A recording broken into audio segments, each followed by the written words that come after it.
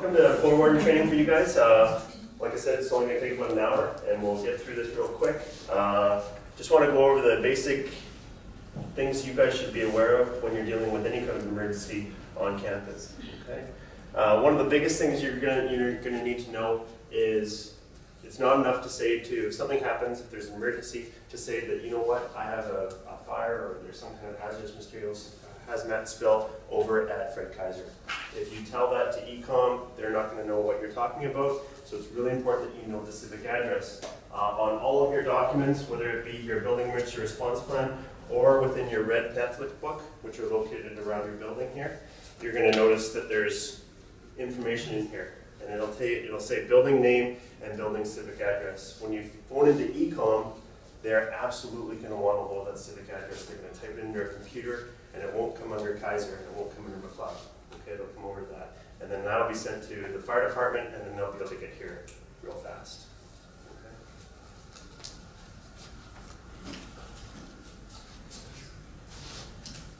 Okay. All right.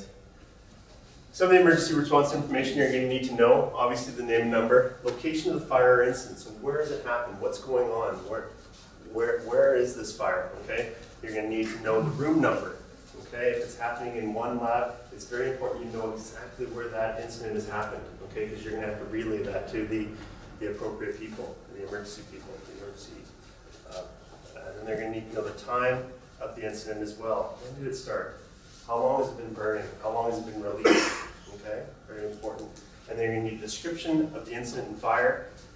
Whatever the incident might be, if it is a spill, you've spilled a ton of chemical on the ground, and you're not sure what it is, that's the kind of things you need to know and relay to the emergency personnel. Okay, and then have you tried anything? Did you try and put out the fire and it got out of control, and then you left and you evacuated? Okay, things like that need to be known. And then obviously you need to arrange and meet with the fire department. If you have a spill or if there's a fire in your lab, you cannot leave. It is up to you. You are the most crucial person around. The emergency director is a big person. All you floor wardens are huge, but the people where the fire actually originates or the incident happens, those are the most important people. Can anybody tell me why? They have. I know. because you know your lab, okay? You know where your research is done. If you're if you have a bunch of chemicals in your lab, you can say, you know what, I got some compressed gas cylinders in the back, and I got some chemicals over here. You are super important. The fire department relies on your knowledge of your area. Okay, so the people who are involved when the actual incident occurs, crucial to them figuring things out. Building emergency response plan. Don is your emergency director. And now, Don, are you for both buildings? Yeah. Okay, so Don is your emergency director. He has an emergency response plan. This one is a little different. It's a great plan. He's going to merge it with the building emergency response plan, the standard plan that's on campus. Every building on campus should have their own burp. Okay? And within that burp, you will have you can download it from our website, okay? And basically you fill out your information personal to your own area. If you want to add to the building emergency response plan, have at it. What we have given you is just a base. So Don, when you might have some stuff that's expanded beyond what the VERT actually is, what we have, but you know what? Build upon that. Make it as personalized as you want. We don't want a 550-page document though. Nobody's going to look through it. No way. We want it to be very manageable, something where people can easily flip through it and know their roles or responsibilities associated with their building. Okay. So the emergency director is the person who coordinates the VERT. Okay. The floor wardens are the people who make it all happen when something does go down. Okay. And then the local health and safety committee works with everybody to make sure that it's updated. There's modifications, there's things that are noticed, inspections that are done where they come back and say, you know what, whoa, there's a plan, an emergency procedure key plan outside the doors here, and it's wrong. It's got fire extinguishers in the wrong spots. Okay, so you're all sort of working together to make sure that everything's updated and that burp is updated and looking good. Okay, and that's the right information.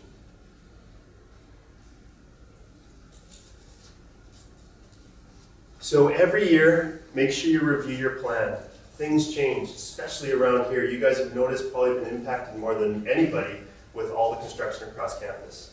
The middle area that was done here just basically threw a wrench probably in everybody's plans. And your assembly area, your designated meeting area, wherever you might be, probably changed.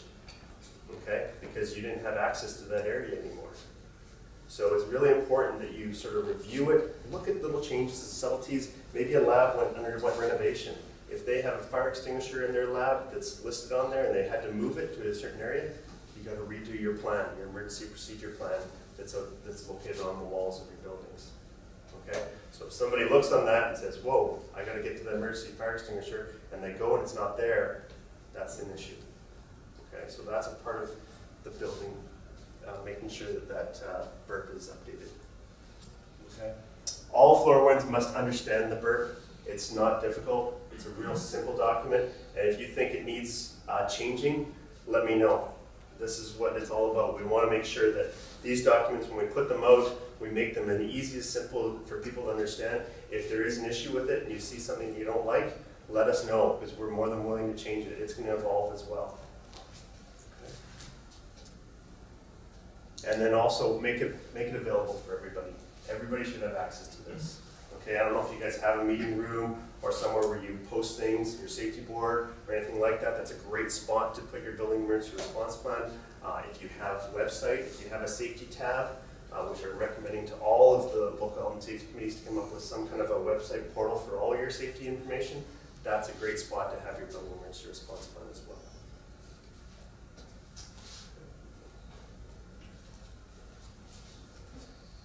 Fire prevention. So obviously, with your regular inspections, make sure you're looking around, doing inspections, looking and saying, wow, there's a big load over here. I can't believe this one room is just completely full of paper.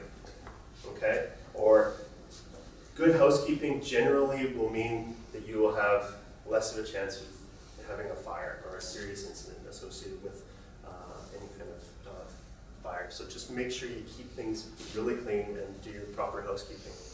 Review your building, your evacuation plan. Those regular fire drills are huge, and we'll go over those in a bit. And then other emergencies that are out there, we're going to talk a lot about those. Okay, so we have bomb threats, we have lockdown procedures. There's a variety of things that can happen on campus here, and we're going to try and get through them all, or a few of them anyway, the major ones.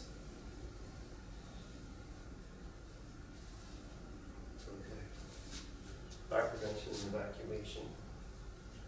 All right, going back to inspections. So when you go and do your inspection, take a look for things that are accumulating, that general housekeeping thing.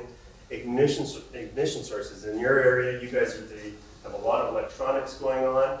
Take a look at your WARN extension cords, all of the things that you guys already know about. I really don't have to tell you. But one of the big places you can look for stuff like that is places you might not think. Your lab is probably great up to code, but then you go into your lunchroom and somebody's brought in their old toaster and it's sitting there and it's in disrepair. Okay? Something like that is very important. It always seems that in lunchrooms and office spaces, people always bring in their own stuff because, you know what, it's not good enough for their house, but it's good enough for their office. That is not the case. Okay? Make sure you don't do that kind of thing. Make sure you buy brand new and make sure it's all properly CSA approved and whatnot. Okay. And then obviously, sustainability coupled with the fact that they're a dangerous fire hazard. Portable heaters are not recommended at all. Does anybody know of, or do you guys use portable heaters in here? Or yeah, all of you, eh? Okay, good. Okay. Well, as you know, they're an energy drain. They're a huge energy drain. And sustainability has told everybody and told me to tell everybody to not use them as much as possible. Obviously, it's maybe not going to be the biggest thing from a fire code issue. I hope you have them some kind of a protocol in mind where they shut off at the end of the night, because they can't be left on when you're not there. If they are, that's where you're really increasing your chances of having a fire. Okay. So if they're on timer and you are using them appropriately, I can understand in areas like McLeod, maybe in the basement and stuff like that, where it's a little bit older and maybe the HVAC isn't working as well, then so be it. We always recommend a sweater, but you can take that or leave that. Okay. And then obviously never leave your hazardous equipment unattended. Okay. Do any of you leave experiments running all night? Overnight? Okay. Here and there. Okay. It's one of those things, you know, as long as it's under control, you reviewed that process to make sure that it's safe and that nothing can possibly happen, or if something did happen, you have mitigated measures to make sure that it's going to be contained, that you can probably process that. But that's really a real tough one for us to deal with. And I wear this pager that I have on right now. It's my time of the week, but I can't tell you how many times we get calls, and I'll get them at midnight, where the fire department calls me and they say, I need to know what's in this lab because it's smoking. There's something going on. I love to process on. So we try to look in our database and find out if we have information for that particular lab, and then say, yeah, this is what they have, and then they thank us, and then off they go. And hopefully we don't have to come on campus to give them more information.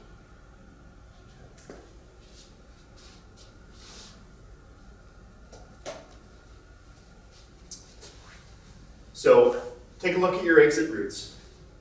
As a part of your inspection, you go through, take a look at exit routes, make sure they're clear, okay? Dawn and I were walking around and we didn't see the piano, which was over in Scarf, but we did see this outside of your building right here, where it was right outside of the emergency exit where you guys, the construction people, had put that there, okay? It's not much, probably not gonna affect your egress too much, but it's something you wanna keep an eye on. Things that are happening outside your building, they're not gonna consult you. They're just going to do it. And it's up to you to take a look here and there and make sure that, you know, that they know that they can't block your exit route. Okay? Make sure they're clear and unobstructed.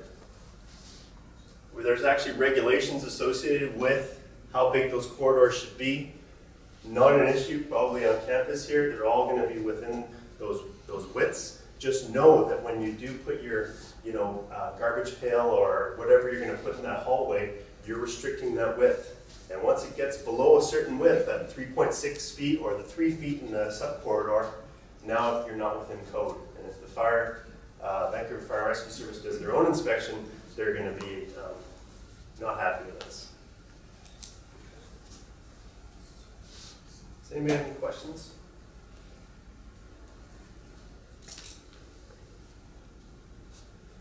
Exit signs, often they're not working properly. That happens all the time. Everything else, all the lights around the area are working, but the exit sign is out. That's a part of your inspection as well. Just make sure they're working properly, they're lit, okay? And then also with fire exit doors, make sure that the self-closing hardware is working. So when you guys have your fire drill, one of the things that's going to happen, they're going to pull that fire alarm. A lot of the ones around here, all of the magnets are going to release and the fire doors are going to close. Some of them you'll find may not close. And if that's the case, that's the thing you want to report to your facility manager or call it into trouble calls, or as it's now called, service center. Okay? Because it's really important that those fire doors close. Do you guys know why the fire doors need to close? Even though it might be blocking you getting out from a certain area? It stops the fire from migrating from building to building. Okay, for you guys here, if there's a fire over in McLeod, those fire doors are going to keep it from moving over to Kaiser. Okay, so it's really important those are all working properly. So as a part of your fire drill, those are some of the things that you'd be looking for. Okay, and they're never to be wedged open. If you wedge them open, now those magnets disengage to close, but they can't because you got a wedge there. Okay, so it's really important that they're maintained and never wedged open.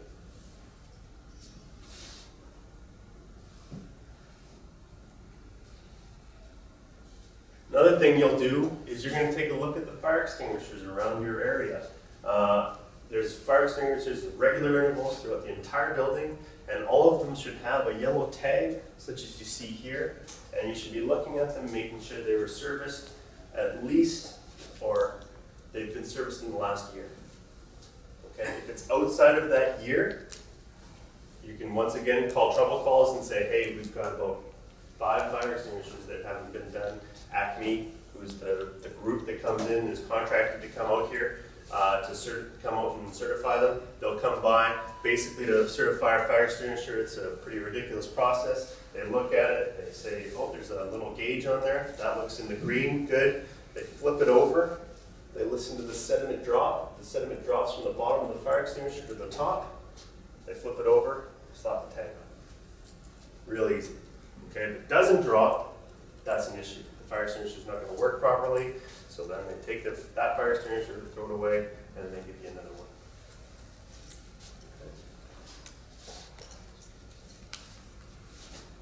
If you see any hazards and you see a situation where you don't feel it's appropriate, you've got to report it to your local health and safety committee, or you can report it to Don. Okay, or if it's and you can let people know as floor wardens, you can let people know that you're the conduit to get stuff done. So if you go back to your area and everybody knows you're the floor warden, it's important that you communicate with them and say, you know what, these are the kind of things you need to, it's great if they can help you out with this kind of thing, so you're not doing it all the time, but they can report this to you so then you can get things done as well in your particular area. Okay. And the local health and safety committee will help you deal with any of those issues. Okay? And they're the conduit to me, risk management services, and whoever else, whatever issue you have.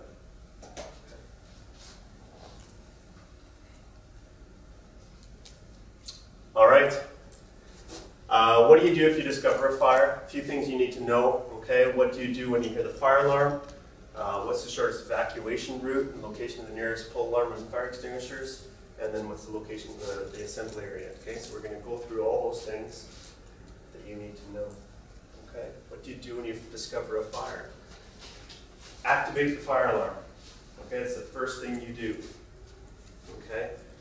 Leave the immediate area and then get everybody out. Okay? Attempt to control the fire if you're able to, if you're confident and able to do so. When you are confident to do so, do you know how big a fire would be where you would still try and fight it with a fire extinguisher? Is it like this big? Or is it like this big? Or is it like the size of me? They say campfire. Yeah. Okay? So a campfire, anything bigger than a campfire, you're out. Okay? You don't have a whole lot of time with a fire extinguisher. Don, chime in anytime if you want to talk. But if you don't have a lot of time, you have 12 to 15 seconds with a fire extinguisher, so you've got to get it done. And I'll go over what you need to do when you're using a fire extinguisher real briefly. Okay. Do not use the elevators, and then proceed to the designated meeting area. And everybody should know where that designated meeting area is, and then call 911 if it hasn't been done already. Okay. Obviously, do not enter the building, re-enter the building. As you know, when you guys evacuate, it's probably a great idea to take a look at the exits to make sure people aren't re-entering the building. It's not your job as a floor warden, I don't want to overburden you, saying that you're sitting there with your, football gear on, blocking people from going into the building. But it is your job to let them know, you know what, you're not allowed to go in. If they insist on going in, hey, what are you going to do? But that's something you report to the emergency director, and then they tell that to the Vancouver Fire and Rescue Service. Okay.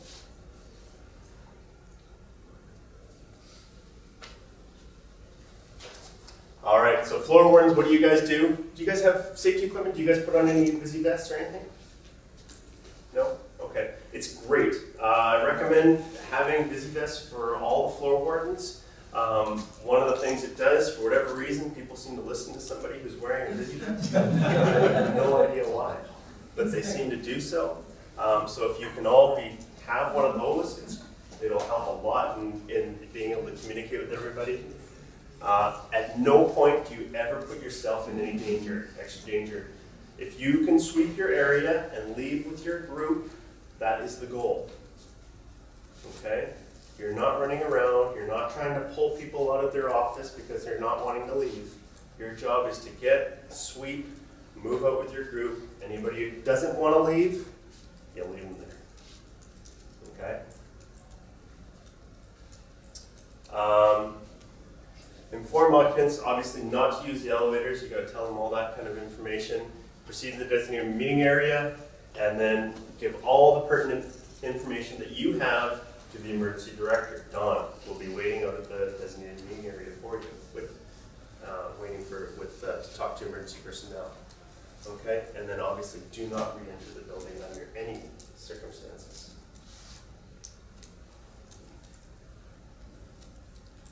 So when I talked about emergency procedure key plans, these are what you're going to find all over your buildings.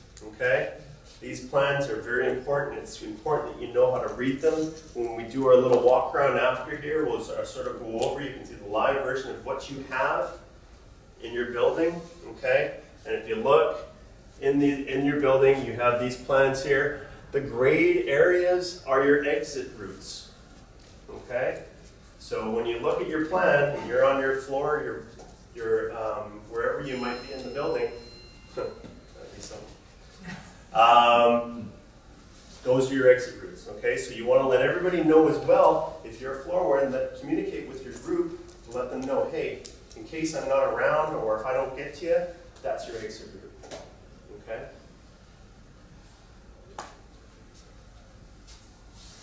Also on the key plan, you'll notice there's a little red box on each of them. That's your designated meeting area, okay? We'll get into that in a second.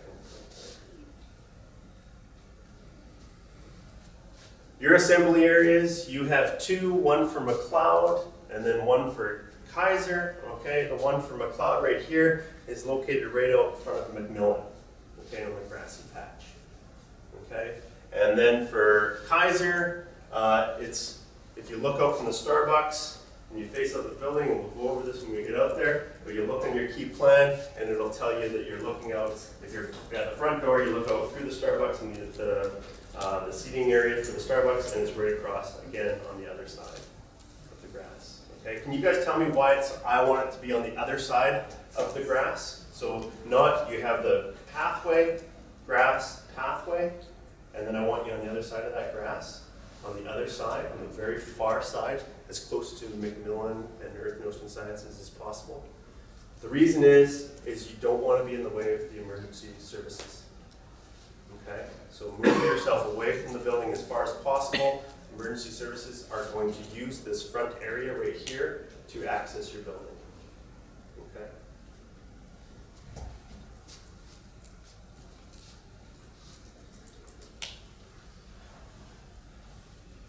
Okay, obviously you lead by example, you walk, you're calm, you let everybody know, almost like it's a drill. You want to get out to the spot, you want to move in a smooth manner, but stay calm, and then assist anyone who's having minor difficulties, okay? If they're having huge difficulties, and this is something you want to monitor as well as a floor warden, is just taking a look at your group in your area, here and there. I'm not asking you to walk through every day and see who's got a limp or who's got a broken leg, but it does happen, and it's a good thing to know for a floor warden to know that, you know what, Jimmy on the second floor of my wing, he's got a broken leg. There's no way he's getting down the stairs, okay? Because if that's the case, you want to be able to report that to the fire department and say, you know what, he's still in his office because he can't get down the stairs. Okay? And it's not your responsibility to try and help him down. Now, if you can, so be it, but it's definitely not your responsibility.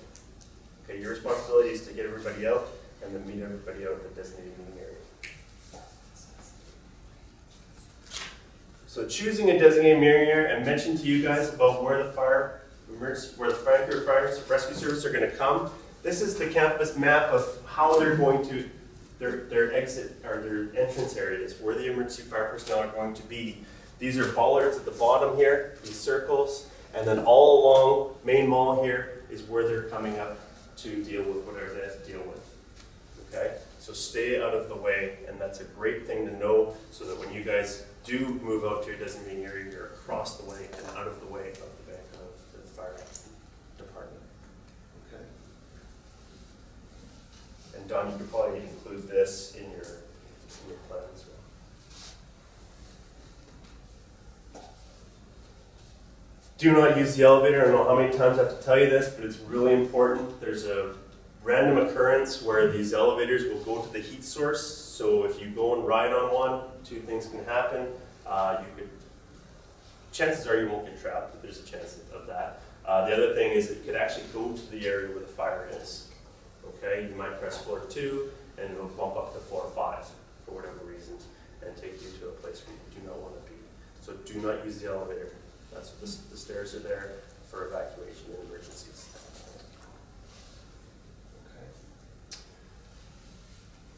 There is, I don't want to get into that. Don't use the elevators. All right, if it's safe to do so, just like the doors close for barriers for fire, same thing with windows and your office doors. Close them, okay, as you leave. If you're in your lab and you have a fire in your lab, don't just run out and close that door. If you have a chance, which I'm not recommending you risking your life in any way, shape, or form, but if you have a chance, close the window. Because fire needs oxygen to breathe, and live, and survive. The less you give it, the less chance it's going to spread. Okay.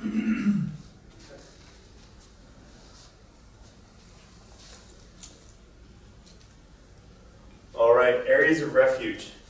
This building does not have any, we found, right? So we never found any areas of refuge in these buildings. Generally, I'm surprised there's not one in McLeod, because back in the, yeah, go for it. There is at the end of McLeod. Is there? Something. Yeah. It's not. Is it posted? There's no signage there, but on the plans. On the emergency procedure. I looked on the key plan and I didn't see an R on any of the key plans. We'll take a look though, because in the McLeod, the old buildings, they all seem to have areas of refuge. That's a very standard thing, and everybody knows what an area of refuge is. It's where people will go in case they can't get down the stairs. That way, it's a one-point access for the emergency personnel to come in and rescue those people in case if there's an emergency. Okay. If you do not have areas of refuge, what you do is sit in place, stay in place. Now, if somebody somebody's right where the fire is and they can't get down the stairs, well, you move them out of them, but then you keep them on the floor away from the fire, and then you put them in an area, you note where that is, and then you egress, tell the Vancouver Fire Rescue Service, hey, we got a guy up in 2173, and he can't get down the stairs, and the fire's just down the hall from him. Okay? That's what you do. Okay? It's not your responsibility, like I mentioned before, to lug him down the stairs. Okay? And hurt yourself. It's your responsibility just to tell where that guy is. Okay? Does everybody know what an enunciator panel is? It's probably maybe the first time you've heard of it, but your enunciator panel is located in every building has one. Okay? Sometimes they have two. I think this one only has one, right? For Kaiser, and McLeod has its own enunciator panel as well. Okay? And that enunciator panel basically is telling you where the fire department goes right there because they want to know where the fire is. And they know that by where the sprinklers have gone off. Okay? So they'll take a look at that enunciator, probably the first place they'll go if something happens. They'll take a look at the enunciator panel, they'll go, yep, okay, it's in this zone, and boom, they can head off to that area and deal with whatever they have to deal with. Okay? On a routine, if something does happen to your building, Don may actually be asked to go with the fire department to that area and then converse with the fire department, and he will know, hey, you know what, that's my lab. Yeah, we've got this and this and this in there, and off they go. Okay.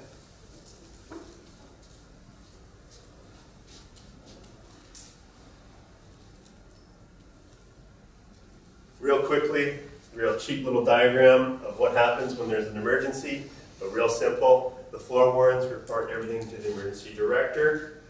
Okay, tell them what he needs to know, then he reports it to the Vancouver Fire Rescue Service. If for some reason one floor warden, somebody has some pertinent information that needs to go to the fire department right away, you can go above your emergency director and tell the fire department. Okay, so it's just so you know that there's no problem with doing that. Okay, as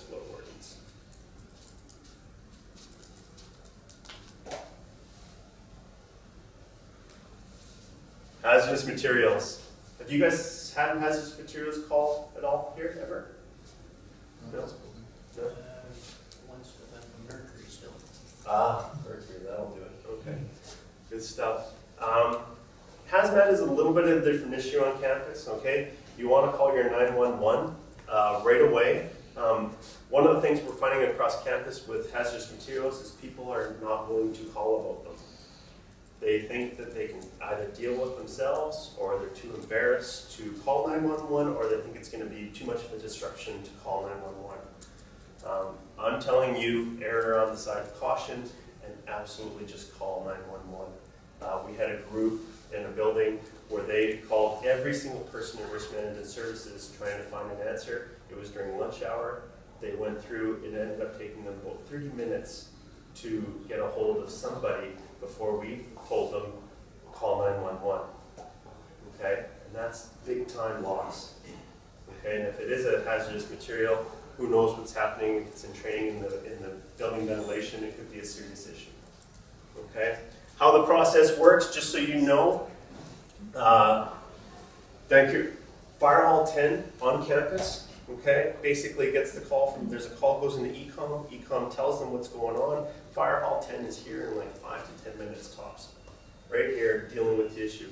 They sort of assess the situation and they say, ooh boy, no problem, I can deal with this, or holy cow, this is huge.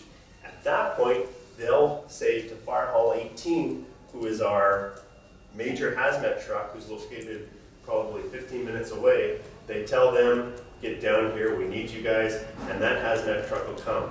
You probably won't have the hazmat incident dealt with for probably close to 30 or 40 minutes once you call. The key is, and in everything, is the fact that everybody's safe. Okay? So if Vancouver Fire Rescue Service Fire Hall 10, they come here and they say, wow, this is too big for us to deal, they're evacuating everybody. Everybody gets out of the building, okay? They deal with the issue, and it doesn't really matter, the time frame isn't as big to them. They just want to make sure everybody's safe. Okay? So that's sort of how the process works. So don't be surprised is if, you know, a half hour goes by and still no fire people have entered the building yet. Okay? And once again, the whole thing, especially with a hazmat issue, be available. Find the person, whoever reported it. Dawn, if somebody comes to you and they say, you know, I just spilled this stuff in my lab, that guy isn't going on a coffee break. You're keeping that person with you, and you're going to go with them outside, and he's going to stay with you because that particular person is so important to the situation. Okay?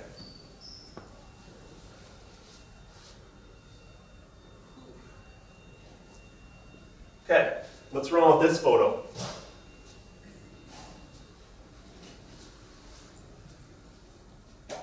It's got a sign, it's got the Ned sign. No eating, smoking, or drinking. Yep. No, it's all about the chemistry laboratory, and what does all labs that have any kind of hazardous work going on in them should have something on it. Should have some kind of placard like what we found over at Dawn's area. Okay? If you come across a lab that doesn't have this on there and they have chemicals in their areas, okay, make sure you call us. Risk Management Services will come over and give you a sign just like that, as Marcus knows. Right? Okay? If you do find that, just let us know. It's not up to floor wardens to go and inspect that kind of thing, but if you happen to come across it, you can quick call to us and we'll come and investigate and then decide whether or not they need a sign or not. Okay?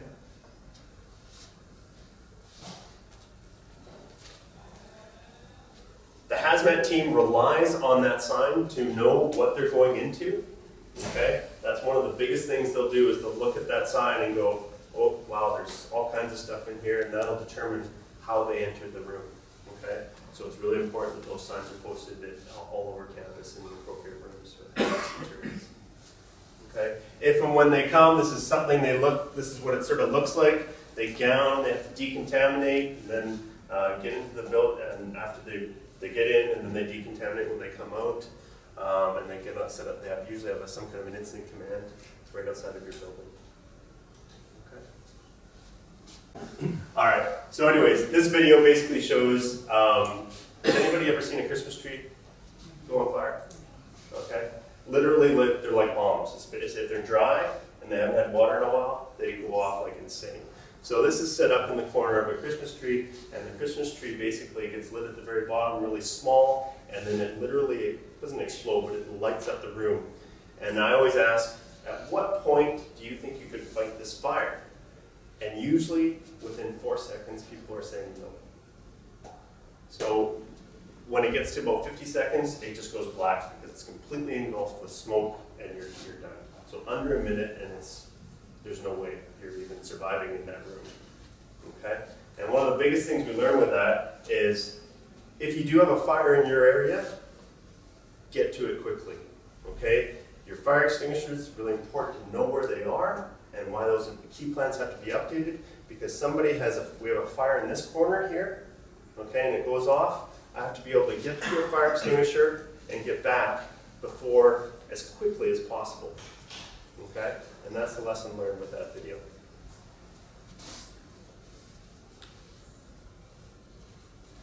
When you're dealing with fire extinguishers, there's 4 different classes of fire extinguishers. You have your Class A, which is just your combustibles, which is normal paper, cloth, wood, trash.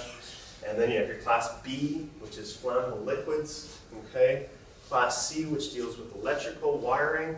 And then your Class D, which is combustible metals, which I'm assuming, Dawn, you guys have nothing here that's combustible metal, right? No. None of you guys used to? Oh, okay. So, if you do see one, a combustible metal one, make sure you let Dawn or myself know, and we'll probably get it out of the building, because they shouldn't be here if there's no combustible metals in there, and they're very rare. I think we have 2 on campus, and one's obviously over in chemistry. Okay.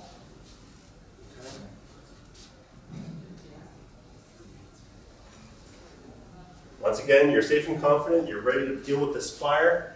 Okay, it's small and contained, and you have an exit route behind you. Yes? Question about the fire extinguishers. Yep. What if you use the wrong one?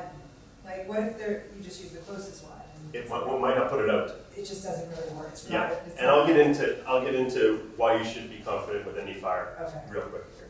Okay. Yeah. So when you're safe and confident, ready to deal with the fire, okay, and you have an exit route behind you. If there's a fire right in the middle of this room, sorry, I'm probably moving my camera. I'm not going to fight it from here. Okay. I'm going to walk over to the door and then face the fire facing this way, so I always have an exit route behind me, okay?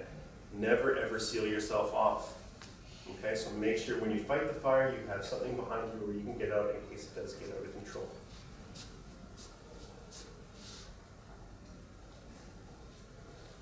Use the pass method, okay? So you grab your fire extinguisher, you pull the pin, okay, and I'll talk to you a bit about what those fire extinguishers, what they have on them that you might be afraid of if you didn't see it. But you pull the pin, you aim the fire extinguisher at the base of the flames. Have any of you done fire extinguisher training before?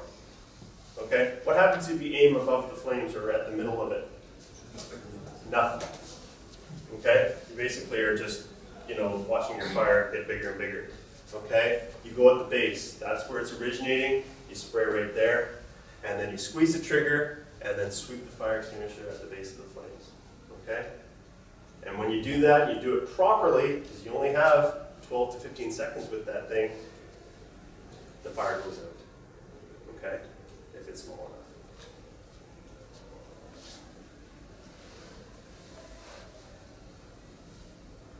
So which extinguishers do you guys use? Have you seen do you guys have any of the silver ones?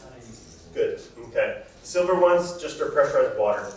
So basically it's a stream of water that you can use on, obviously, just simple A stuff, which is your combustible paper, cloth, wood, all that kind of thing, right? You see your B and C fire extinguishers, we don't even have any of those on campus, but we always have ABCs. Generally across campus we have ABC fire extinguishers. So the answer to your question is you'll always have an ABC wherever you go. Okay, so you won't have to worry about, hey, is this combustible paper? Can I use this one? Or is this a liquid? You have an ABC that covers it all. Okay? And that's what the Class Ds look like. They vary in color randomly, I don't know why, but they can come in yellow. But if it's an odd color, not red, like your normal ABC, let us know and we can find out what it is. Okay. You guys will see the fire department hoses across in your buildings here. They're not for your use. You're not pulling out the fire department hoses and going and trying to put out fires that way. You're only using the fire extinguishers. Sometimes the fire extinguishers are located in the cabinet with the fire hose. You can access that and grab the fire extinguisher if you like, but that hose is not for your use. Okay, it's strictly for the fire department. Okay. Does anybody have any questions about fire at all? Good.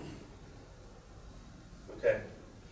Before I get into earthquake safety, just a real quick blurb about you as floor wardens, how you sweep your area. One of the biggest things you should know, one of the biggest things you should consider is how big your area is. So take a look when you go back to your area and you know you have to sweep from here to here. How manageable is that? Wow, Dawn's given me a massive area. I have to sweep my entire floor. It's going to take me probably about 5 minutes to do it if I run. Okay? That's probably not manageable. So you probably want to split the duty with somebody else and get somebody else to be a floor warden in your area. So take a look at your area. Make sure you can sweep. Decide how you're going to sweep. Okay? Are you going to start here and you're going to finish here? And you always finish at an exit route. So you start away from the exit route and then move your way back to the exit route. That way you're leaving with everybody. Okay? So consider that when you go back to your area. Does anybody participate in Shakeout this year? Good. Okay? It's a great exercise. If you do it once a year, I think you get to learn of what's going on in your lab, or what's going on in your room or your office space. Take a look at how awkward it is to get under your desk, and how you have way too many things under it and you don't fit. Okay? Things like that are great learning things that end up happening from that, as well as what could possibly happen, worst case scenario stuff, and you start to envision how you would deal with that emergency. Okay? Think in terms of what you should do in an event of an earthquake, and it's great to think of those things when you're at home with your families. Okay? And think about where your exit route, think about when you go home from here, even what you're doing at your own home, where are you exiting to, where's your family meeting place, so on and so forth. So the classic drop, cover, and hold, if you participate in Shakeout, you know what that is. Basically, you're getting under something sturdy, okay? And you're holding on to that thing so it doesn't leave your head and neck. And you're covering your neck as well and holding on to it, making sure that nothing is hitting you in the head. The most important thing you're trying to protect in the event of an earthquake is your head. Okay? However you do it, you're good to go. If you're in this room, for example, a lot of us will flood to those tables potentially. They're on wheels, so they're going to move. Okay, so you really have to hold on to them. But if you're in an area where you don't have anything, head and neck, and you just have a bunch of chairs, what are you going to do? You have two options. One, you can grab a chair, cover your head and neck, okay, and duck. Okay, you can do that. Two, you can better grab a chair and move to an inner wall. Okay, inner walls are great for support. Outer walls are bad. Okay, outer walls generally have windows, and if anything's going to fall, it's going to come from an outer wall. And then also make sure you're looking around and making sure that there's nothing that's going to fall on your head. Okay. Get under the tables. You'll see here the best photo we can find is of kids doing it properly, okay, where they're covering their head and neck. If you're in lecture theater, yep. For sciences. Yeah, that's right. Nicely done. Good call. If you're in a lecture theater, okay, get between the seats. You can crouch in there. Once again, the debris is what's going to hit you. Okay, don't worry about the complexes falling in and compacting on you. You can't do anything about that. What you can do, and where people are generally hurt, is by the debris. So the more you protect yourself from debris, the better off you're going to be. Okay, and I didn't mean to lie. All right. Has anybody heard of this? Okay. So we don't support it at UBC. We do drop, cover, and hold. We do not support the triangle of life. Basically what it's saying is if everything falls magically, you can find a void. If you position yourself properly, you will be in that void. Okay? It leads to being out in open spaces and not doing the appropriate thing to shield yourself from the debris. Okay? And that's where people around here generally are hurt. In countries like, you know, the horrible thing that happened over in Bangladesh where everything just compacted, those are the voids they're talking about, defending against that and finding an open space for that, and that's with poor construction of buildings. Okay? We don't have that here. We're all about the debris. Okay? So that's what we want to focus on.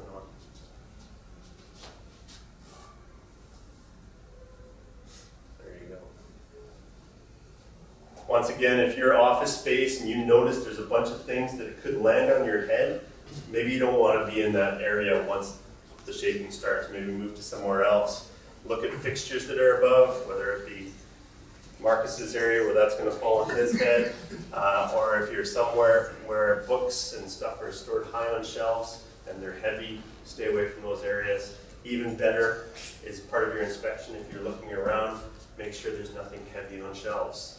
That's one of the big things you would do as a part of your inspection. Make sure there's nothing that can fall on you. Okay? All heavy things that could hurt you if they fall should be stored at low levels.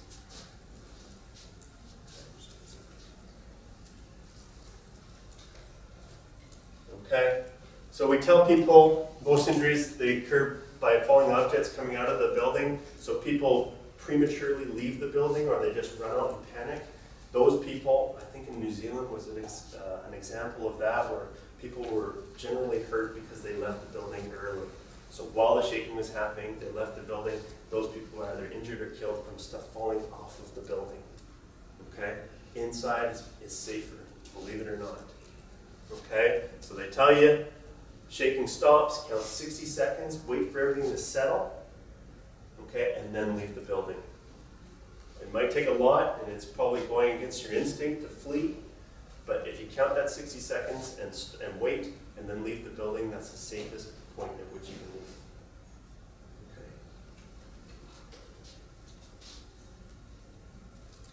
You can see this is an example of what could happen outside of a building. If you stayed in that building, you'd be fine. If you decide to leave, you're not doing so hot. Okay?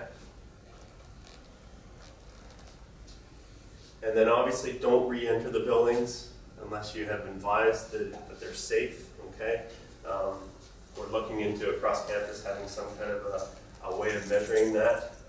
It's not yet underway, but that's something we want to look at and have a group that basically goes and puts little tags on buildings saying, yep, safe or not safe, in the event an earthquake does happen. Okay. Obviously watch for hazards, power lines, trees, fires. That's a great point for your designated meeting area. If your designated meeting area is around a bunch of trees or power lines, you might want to revisit where your earthquake meeting area might be, because you wouldn't want to put it in an area where stuff could fall in. Okay?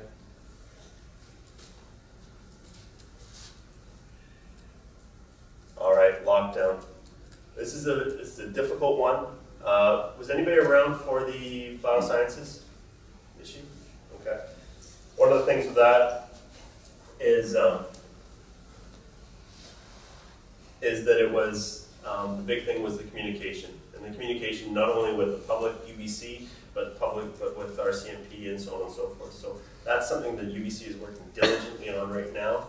But to go over what a lockdown is, what is it, and why is it used rather than just normal evacuation. Okay? What they want to do is they want to keep the area controlled. The goal of the RCMP in the event of some a threatening individual is to make sure that they can control the scene. If you're out and about running around, they have no control. They don't know where anybody is. They don't know how that's not control. You're assisting the RCMP by staying in your office areas and keeping the windows closed and staying down know. Okay? Your buildings, generally not bad. I've been in pharmaceutical sciences and they're a little bit worried because everything's glass. Okay? They have glass everywhere where they feel like in the event of a lockdown, they don't know what they're going to do. Okay? Your guys' building, think about what you're going to do in the event of a lockdown, but generally around these areas, a lot of it, well, you guys have glass as well up in the Bay Area. You might want to buy blinds. So pharmaceutical science is actually looking into buying blinds. Okay? But make sure you're hidden and you lock your doors. Okay? There's two types of lockdowns. There's the one within your building where you're locking down in your own room, and then there's the one where they're over in McMillan and the assailant's over there and you're locking your building. Okay? And making sure nobody can get into it. Okay? Once the threatening individual is in that building, he's not getting anywhere else. He's just going to stay in that building, or he's going to be out in the common area. He will not enter your building because you have locked it. What you need to know is you're staying hidden and you're staying in place. Okay?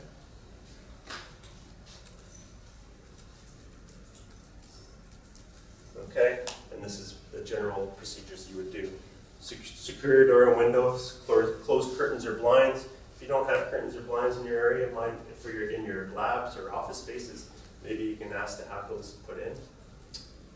Okay? Stay away from windows and doors, absolutely. Be seated below the window level. If it's above, it's a little bit raised. Stay low and quiet, and then write instructions from escort from emergency personnel. Okay?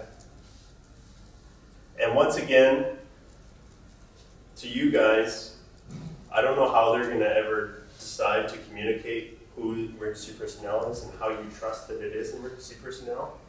My thought is just don't trust anybody. Once it's done, what's going to happen is if you have your handheld device and as long as it's on silent, first thing you do is shut off your handheld device and make sure it's on silent. Not like that.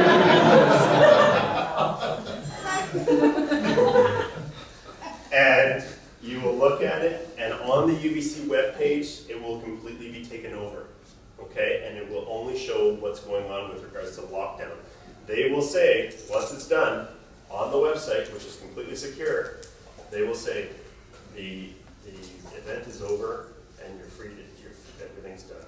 Okay, our CMP have secured the building and you're good to go. Once you read that, then you're safe.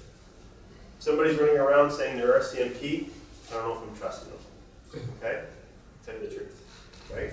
So until you see that, that's the best way to communicate for now. Alright?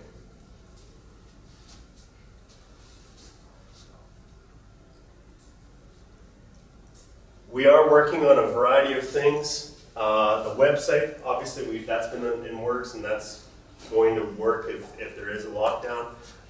We have a text message system. So when you sign as an employee or a student, you have your CWL and your login, and you have your personal information area where you get paychecks and all that. There's an emergency contact information tab in there. If you haven't put your cell phone number in there, please do. There will be a mass email put out in case something does happen, any kind of emergency where the whole campus needs to be notified, you will get that text message. Okay? And it'll be a very bland text message, I warn you. It'll basically say something along the lines of, there is a situation over at Kerner, and you are to stay away from that area. Okay? But at least you know, and you're not moving into that area. Okay. Email is broadcast building specific. This is something, Dawn, you should think about in thinking about a tree and to communicate with your area. If something does happen and you need to communicate with your floors, you should have a contact person, which might be your floor wardens, to say, there's something going on down here. We have a person who's threatening people. We need to let everybody else on the floors know. Okay? So if you have that phone tree or that email tree or some kind of a listserv thing that you could get going, that would be great. And that will help in dealing with those situations. Okay? Digital signage will also be taken over. So if you have digital signage in your building here, all goes to a main conduit, we can take that over. Okay? And not we as in the RMS, but the university will take over their own signage and they'll send it out to the entire campus, letting everybody know what's going on. Okay? And there's high tech and low tech. Don't be afraid of the low tech stuff. Walking around telling people isn't the worst case scenario. Okay?